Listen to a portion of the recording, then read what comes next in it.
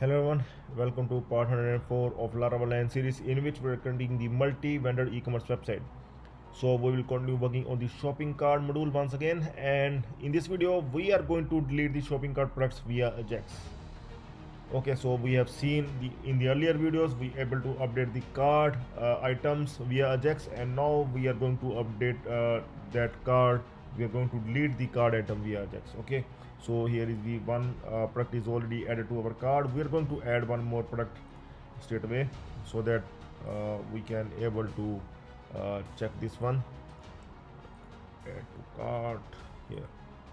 Okay, so now there are two items, and if we want to remove one item, if the user want to remove one item, then we want that the page will not refresh and this item will get removed, and it will show only the blue item with the updated totals. Okay, updated shopping cart total, subtotal and get total. Okay, and also see, once we remove, we will add one check here that the user actually wants to remove this card item or not, or this button click by mistake.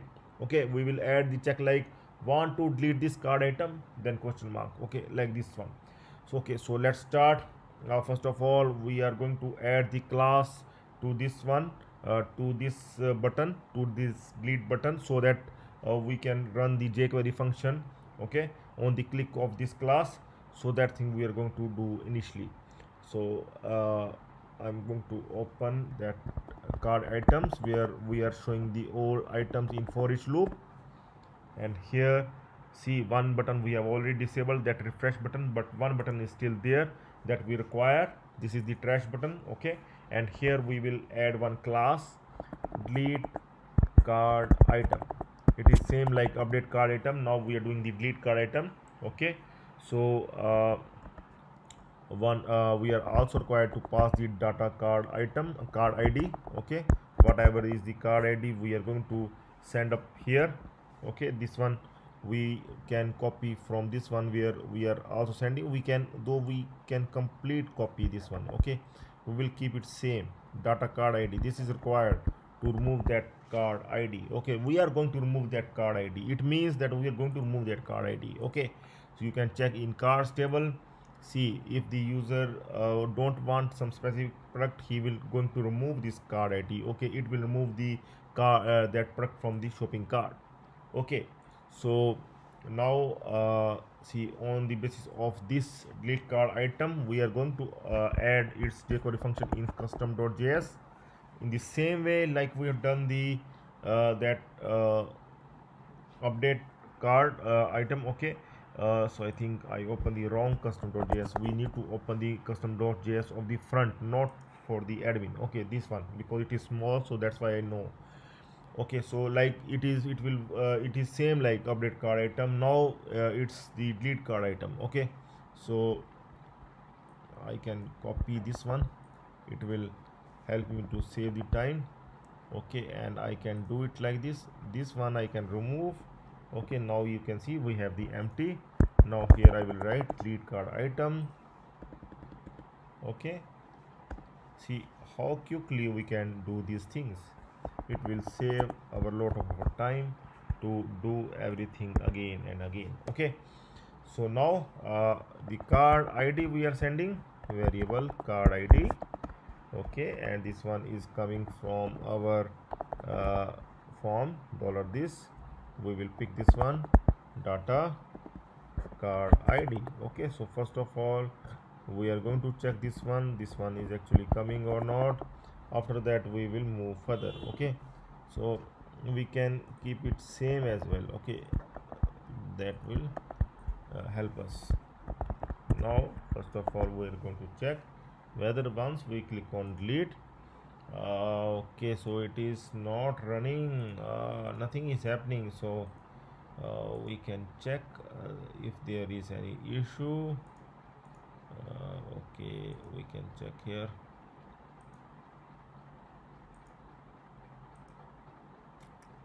No issue is coming. We are going to inspect delete card item is there, and on the basis of this delete card item we have added this one, and make sure that we have added at the right place. Yeah, it is added at the right place as well. And make sure that we have saved the file, because I'm not able to find any issue with the code. I'm going to try once again. Let's see. Yeah, this time it is working fine. I think I have not saved the file. Now it is showing the 9 id, okay, and it is showing the 10 id, okay. So it is working fine. Card id is going fine, okay. So straight away we are going to write the Ajax script here. No more data is required, okay. So we are going to write the Ajax script now,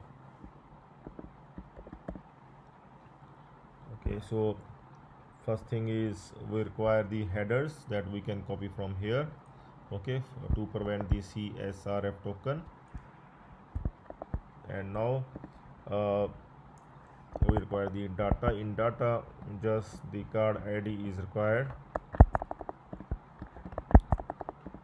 and after this data we require the URL that we are going to make.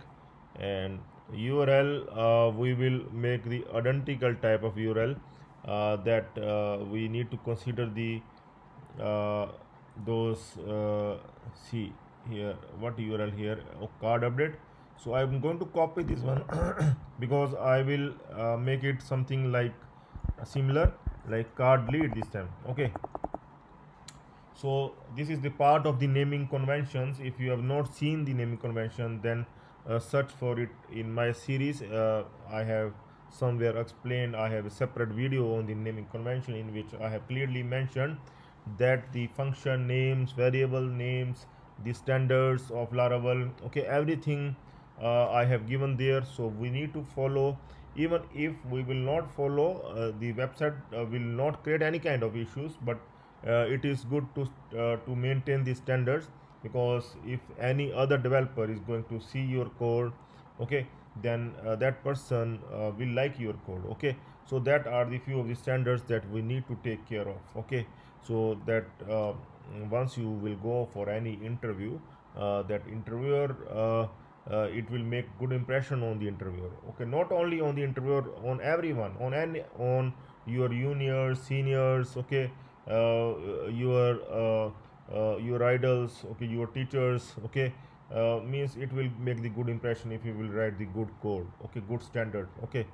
So, and also for your own satisfaction as well. And after like I always say, after few months you never remember what you have written. So if you will take those, consider those naming conventions, and will use that, then it will help you in future as well, okay.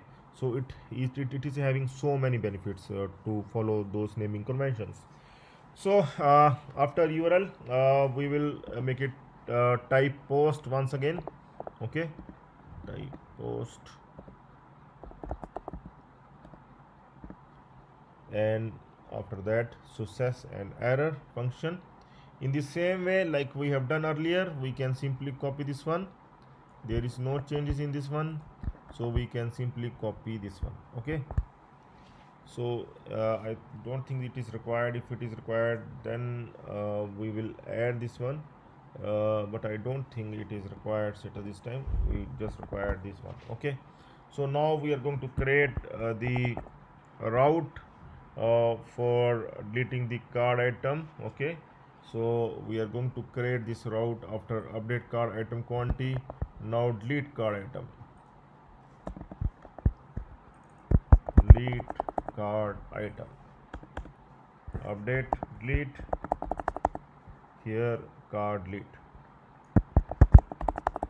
fine.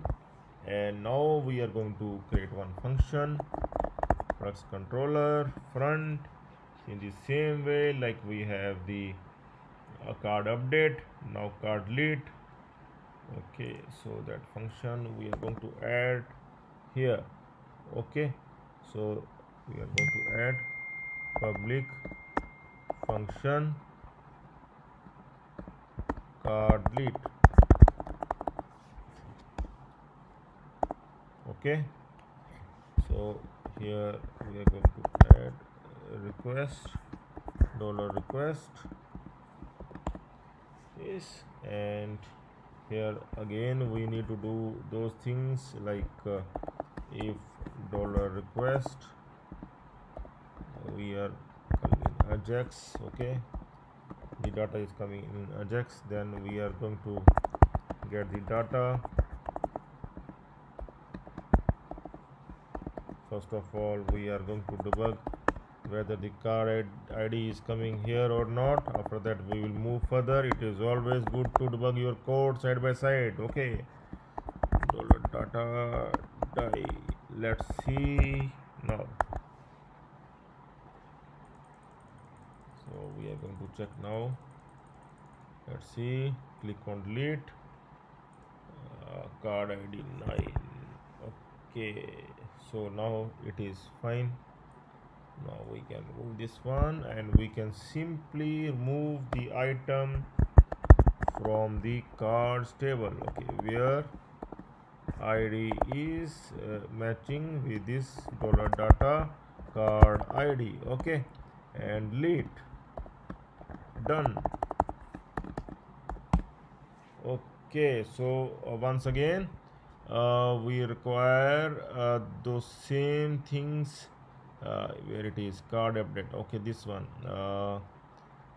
that we require response and get card items, this one. Okay, so we are going to copy this one.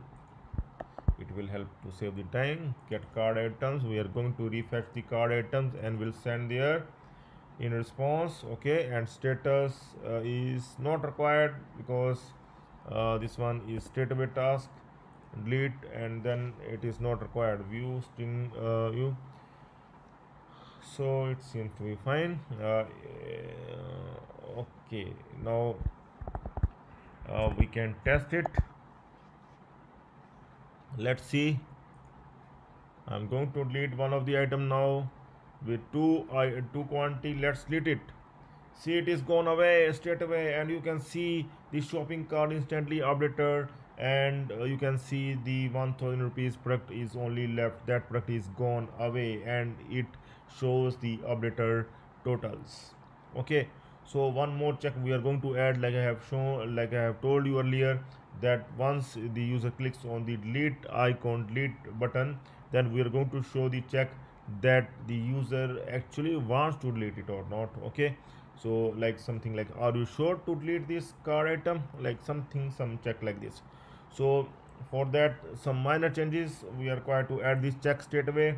Okay, though we can also add the sweet alert check that we have done earlier for our admin panel, but that will take some time. Maybe one more video we need to add for that, but we don't have that much time, so we will add the quick check in our jQuery code itself. Okay, that thing you can do as well with any of your jQuery script where the check is required, because if sometime we don't have the time, then this is the quick fix. Okay, so what we can do, we simply add the check after this one. After the card item, we can simply add the check here. Like we will take one variable result, and in that we are going to add confirm. Okay, like we like the user, we are going to send message to the user to confirm want to delete this card item, or we can update the message like, are you sure to delete this card item. Okay, it looks perfect.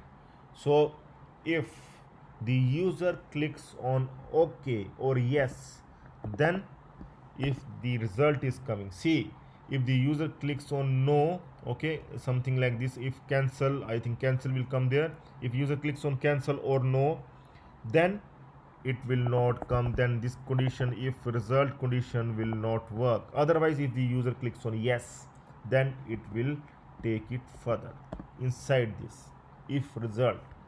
Okay, so it will only come if the user clicks on yes, then we are going to execute this Ajax. Otherwise we are not going to do anything. Let's see it will work or not. This is just a 1 minute of task. Let's see. if it will help. Okay, so we're going to check now. I'm going to delete this card item, but I want to add one more item so that there is some items remain in cart that will look more more fine. Okay, that will look fine, better. That will look better. Okay, so add to cart. I have added the one more I want to add. 3 items we can keep, add to cart, fine. Now we can check in card, view card. Now see 3 items are there. Okay, this middle one I want to remove. Okay, so I'm going to click on delete. It is asking, are you sure to delete this card item? No, I'm not sure. I don't want to delete. I click on cancel. See, nothing happened. The card remains the same. No change at all. Now, if once again, if I click on delete, and this time I want to delete the card item, exactly I want to delete this card item. So this is a kind of the message that the admin conveys to the user, that the website conveys to the user, then maybe the user clicks on this delete button by mistake. So if it is not mistake, then you can click on this OK button. You can confirm that you actually want to delete this card item. Okay, so in this case I want to confirm, yes, I want to delete, so I'm quickly clicking on OK. Now you can see that product gone away straight away from the database as well, and the all the calculations update. We recalculate the subtotal as well as the grand total as well. Okay, here also. So 810 plus 1000, it is 1810, and subtotal and grand total is showing the correct amount. Okay, so you can do this one at your end. Now from the next video we will start working on the user login register with the default auth, with the web auth. Okay, so that we can move further and the user can able to purchase the products. Okay, and we can able to reach the checkout page as well, and we'll try to integrate the payment methods as well. Not try, we are going to integrate the payment methods along with the COD. Okay, but before that also we are going to apply the coupon code. So many things still we want to do, and the vendor will get its order as well in his panel, and he will also going to pay some fees to the admin. So many things we are still left with that we are going to do. Okay, so so if you have not subscribed the channel, then please I request you to subscribe the channel. Okay, that is, you already know, please subscribe to my channel, youtube.com/stackdevelopers. This is the channel name. Please subscribe if you have not subscribed yet to get all the updates on time. Okay, so there are cheat sheets as well, some the quick fixes as well I'm going to give you now in the near future, that will help you at the time of interviews or in your job as well. Okay, so that you can implement to get the result more faster. So you can join the channel as well to get the code, to get the 100 videos code. Okay, and more code that we are going to do in the upcoming videos, that you can get along with many other websites that we have done so far. Okay, so you can join the channel as well. Okay, so that's all for now. Have a nice time. Goodbye.